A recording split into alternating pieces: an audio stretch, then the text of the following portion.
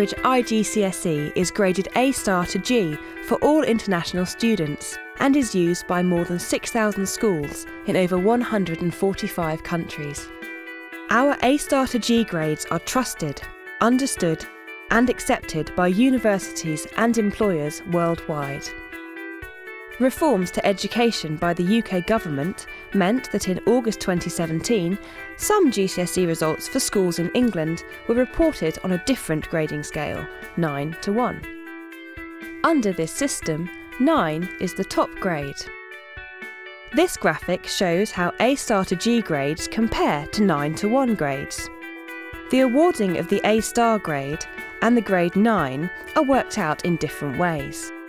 The majority of A* candidates would be awarded a grade 9, and both grades represent the highest possible achievement in their respective grade set. Grade 8 is halfway between the grade 9 threshold and the grade 7 or A threshold.